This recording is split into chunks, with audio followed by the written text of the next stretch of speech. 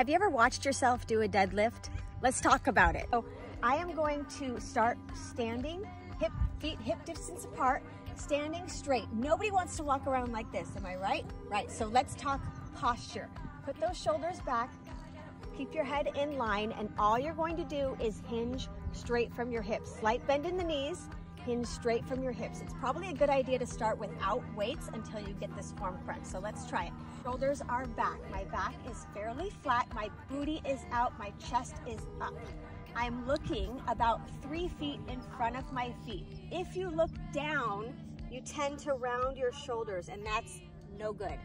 You want to keep those shoulders back to have good form. Slight bend in the knees, and you just hinge forward and then come right back up to standing. You're just perfect. You can always check yourself in a mirror, or you can record yourself and watch it back later.